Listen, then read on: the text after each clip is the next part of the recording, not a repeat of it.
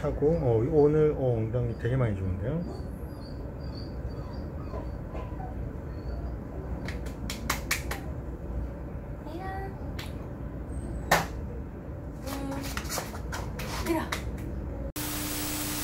내려놔 볼게. A랑 오늘 무슨 체중이시죠? 그럼 침 맞고 애기는 나오고 꼬리랑 발 확 차는 거, 엉덩이 확 들어올리는 거. 지금도 훅 한번 들어올렸고.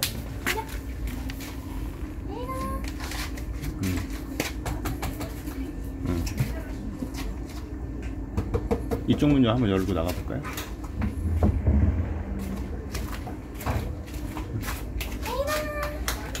쿵 한번 했죠. 안아줄게요. 문 열어주세요. 지금 엉덩이 완전히 세워서 무릎 한번 하고.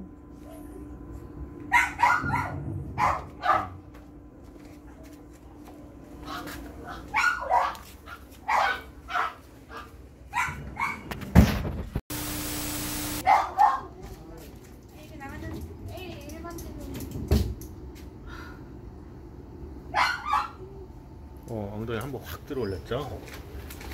지금도 한번 더 들어올리고.